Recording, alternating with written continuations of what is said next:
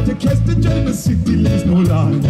Me just a move out and the police is a spy. Them can't catch me and throw me steady with me eye. I got an office with a lot of posters in it. I got an accountant just to keep you aware of it. I go to party sometimes until 4. It's hard to leave when you can't find the door. Life's been good to me so far. Life's been good, life's been good. Life's been good to me so far.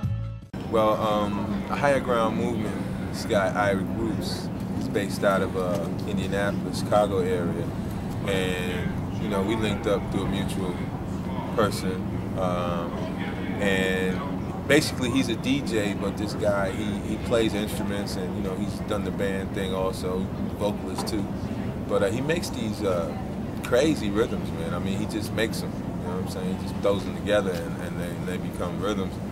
And my thing is, I do the same thing, but it's with vocals, you know what I mean? So I'm just trying to link up with the right rhythm that he would have, with the right vocals that I would have, and maybe make a hit, you know what I'm saying?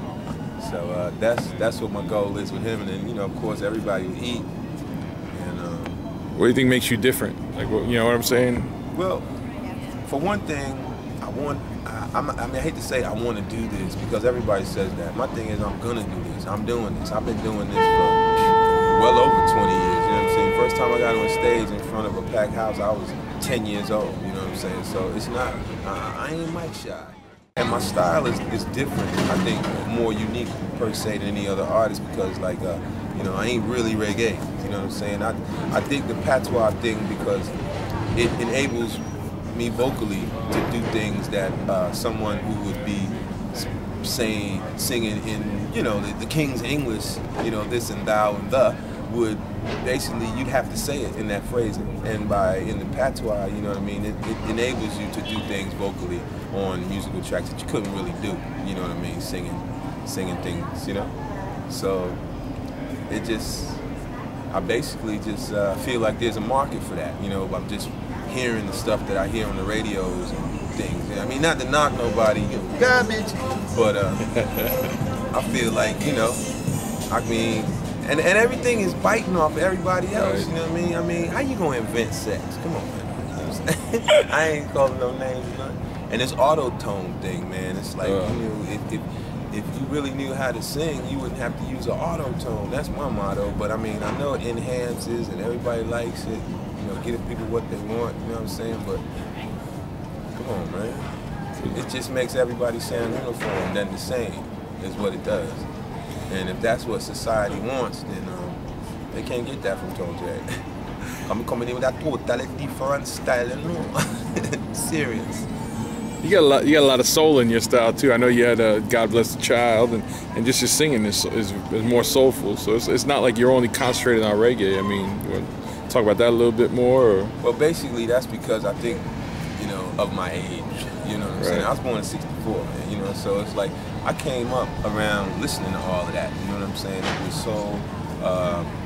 Rap was something that they just didn't play in the houses. You know, that was like a young people thing. You had to hear that in the street. You had to go out in the street to hear rap because that's where it was.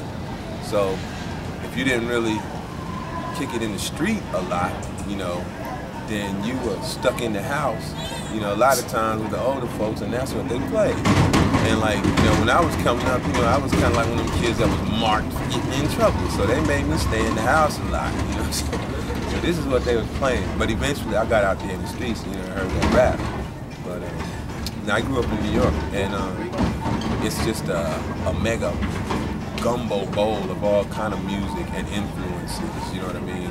Different cultural backgrounds and diversities.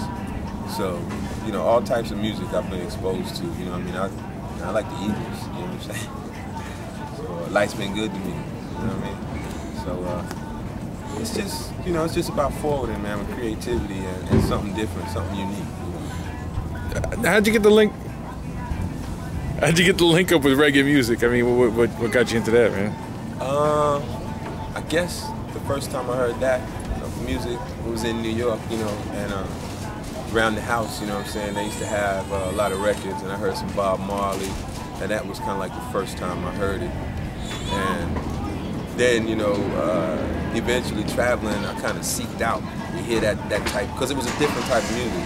So when I go somewhere, I'd be like, let's see if I hear some of that again. And I'd hear some of that again, and whenever I heard it, you know, it was around the Dreads or, you know, Jamaicans, you know what I mean, West Indian people. So we just kind of, you know, blended, because I like the music and they played the music. So we just linked up, and, you know, next thing you know is reggae was one of my #1 musics. But I mean, I can't say, and this is gonna sound weird, but I can't say that reggae is my favorite music in the whole world. I can't say that, because I have music, the genre is so wide. You know, I love jazz, I love R&B, I like some good hip hop. You know what I mean? I like some good rock.